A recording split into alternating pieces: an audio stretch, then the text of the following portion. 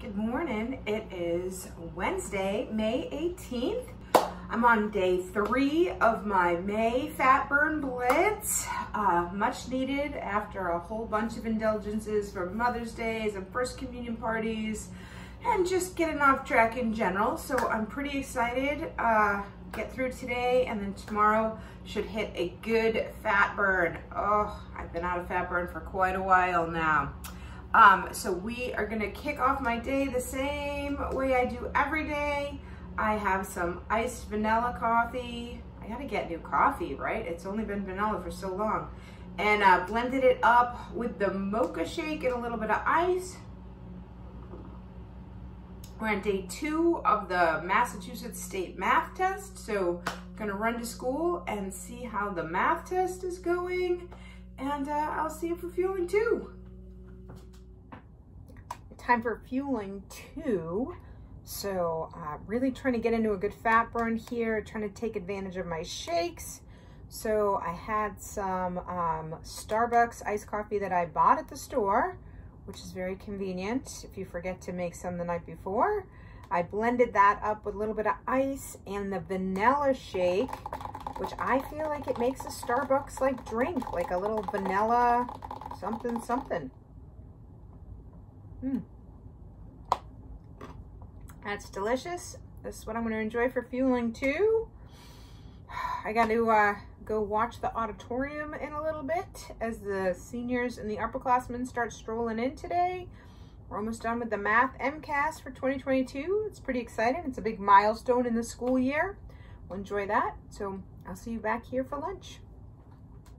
Time for lunch. So I just blended up the pudding, the chocolate pudding with the silky peanut butter shake.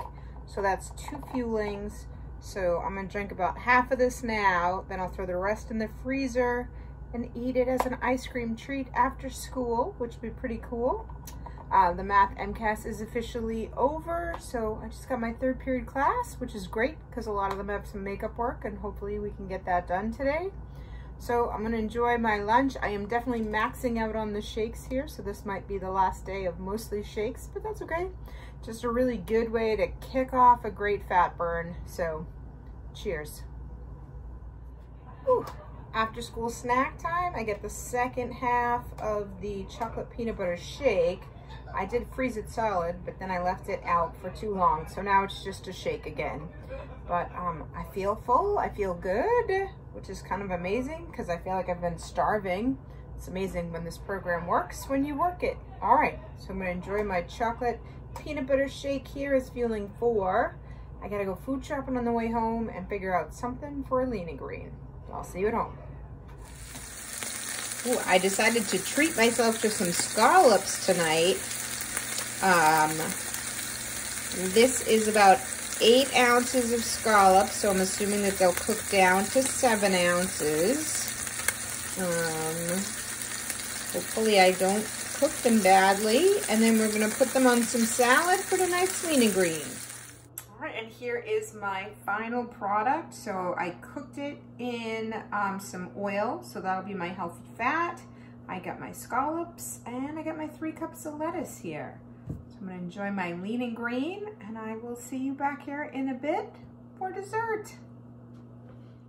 Time for dessert. I decided I am tired of shakes today, and I tried to make a brownie, and it came out better than the blueberry crumble at school yesterday, but not great.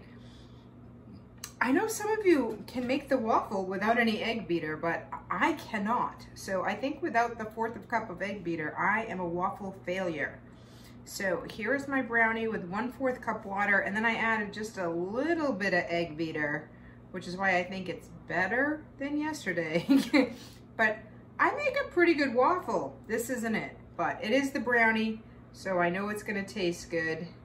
It's just gonna be a little messy. And that's not so bad.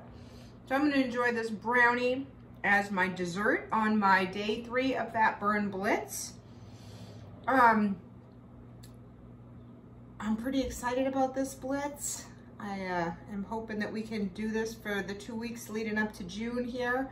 Drop some comments down below if you are working on a blitz, or what are you working on? Are you working on transition, switching to a 4 and 2? Where are you at in your journey? Let me know. I'd love to hear where you are. And I'll see you tomorrow.